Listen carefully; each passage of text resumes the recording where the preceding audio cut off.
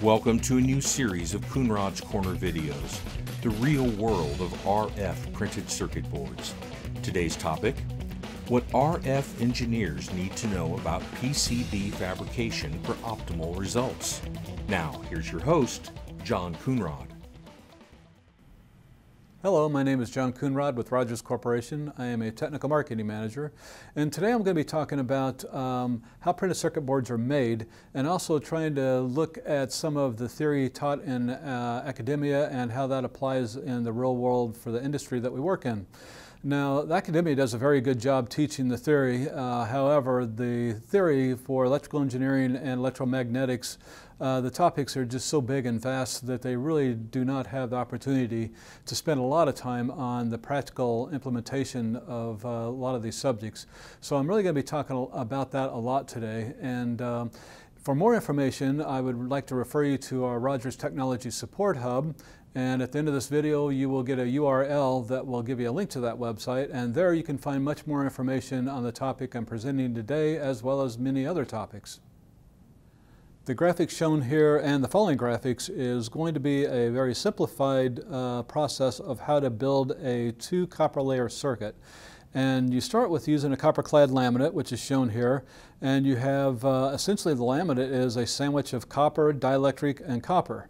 And the first thing you do is go through a chemical cleaning process, and then after that a photoresist is applied.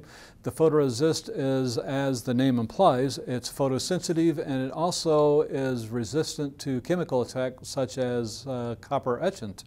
And then after that, a artwork is applied, and the artwork is basically black areas and clear areas of a clear mylar, and the clear areas are the circuit image that you want on the circuit board itself. Shown here is a continuation of the last graphic, and now the artwork is pressed tight by a vacuum process to the photoresist, and then the photoresist is exposed by light, and whatever areas of the artwork is clear, that light will polymerize and cross-link the photoresist, and whatever is protected from the light will not be polymerized. And when the panel goes through the photoresist developer, then whatever has been polymerized will stay, and everything else will be washed away, as shown in the bottom picture. Now, continuing the process, what we have now is your circuit image is now etched into the circuit board itself. However, you still have the photoresist there, and that needs to be removed. So you go through a photoresist stripping process, and that removes it, and now you have a very simple 2 copper layer circuit. In this graphic, I'm showing a cross-sectional view of a simple 2 copper layer circuit, and as a RF structure, that could be a microstrip, and a microstrip has a signal conductor on top, ground plane on the bottom. Also showing a 3D view of that.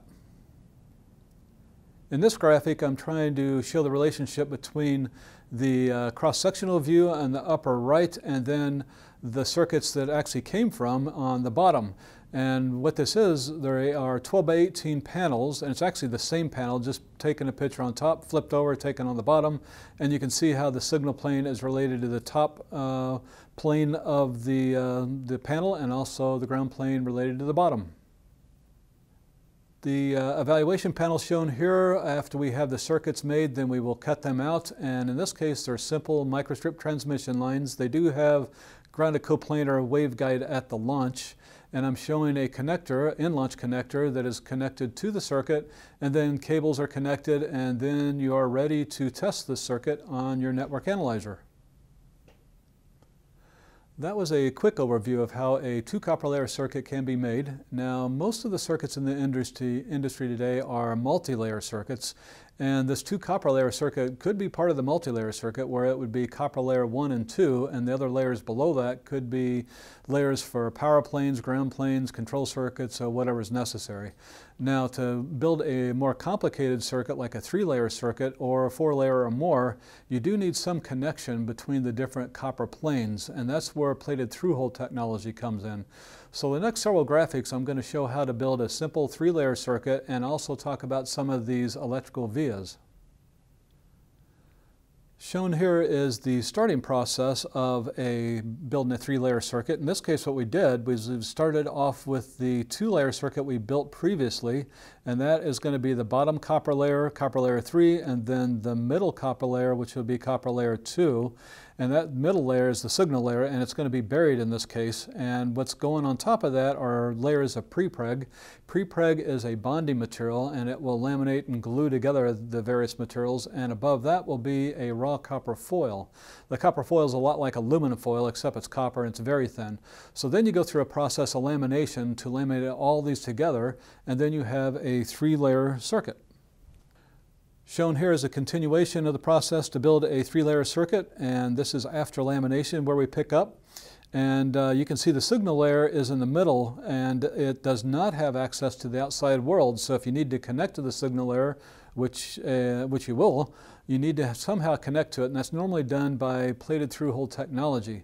So the next step is to drill holes through the circuit in areas that you want good connections, and then after that, the copper plating will be done to plate copper on the surfaces and through the holes. Essentially, everything is connected together at this point in the bottom right picture. It's all connected together with this copper plating.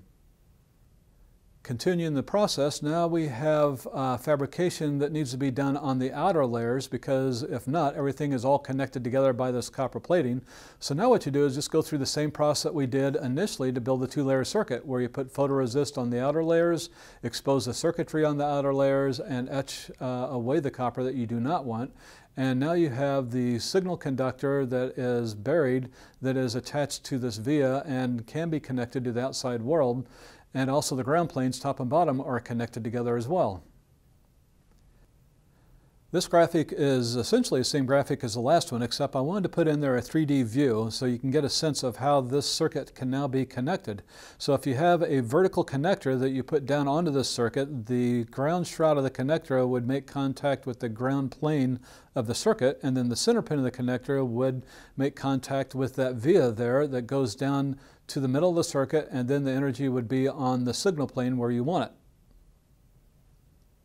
Now I want to discuss some of the different techniques that can be used to connect different copper layers together. And these are vias that are plated with copper to make the electrical connection.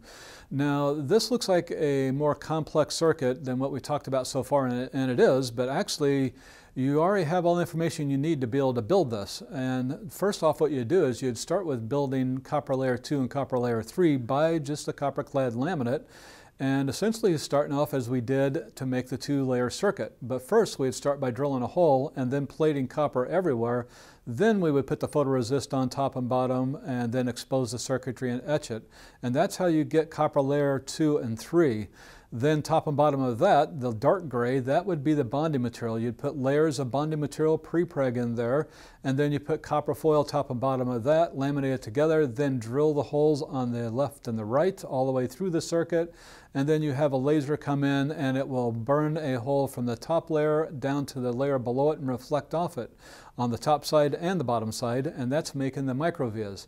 Now after that, you put photoresist on top and bottom, again goes through the same process as a 2-layer circuit.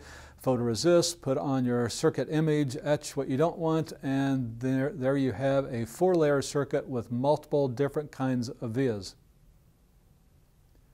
The point of this video is to help the RF engineer picture and understand how a circuit is built.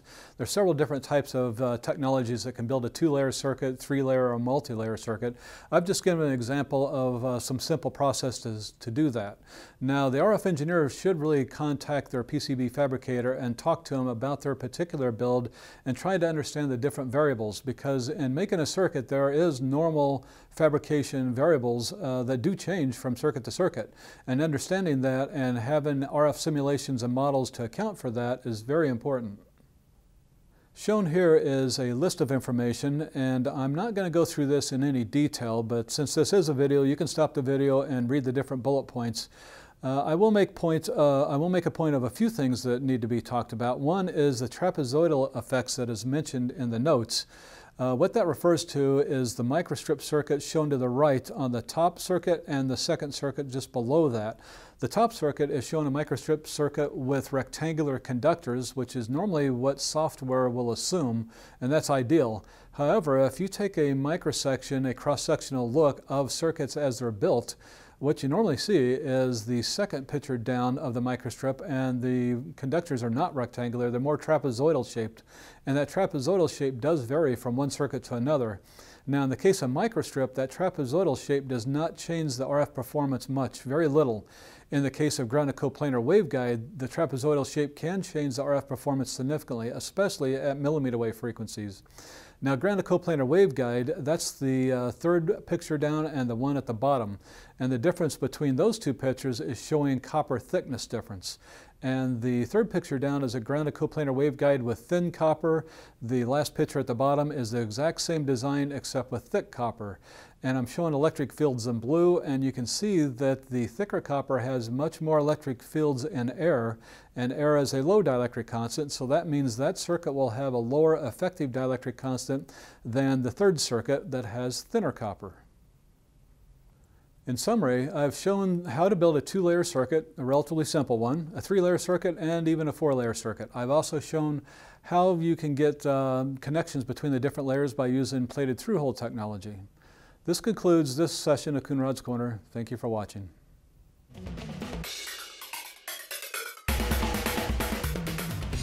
For additional information and technical tools, if you're not already a member, join the Rogers Technical Support Hub and gain access to calculators, technical papers, and more Rogers Corporation informational videos. Rogers Technical Information is also available at your fingertips with the Rog mobile app, available for the iPhone, iPad, and Android devices. Check it out today.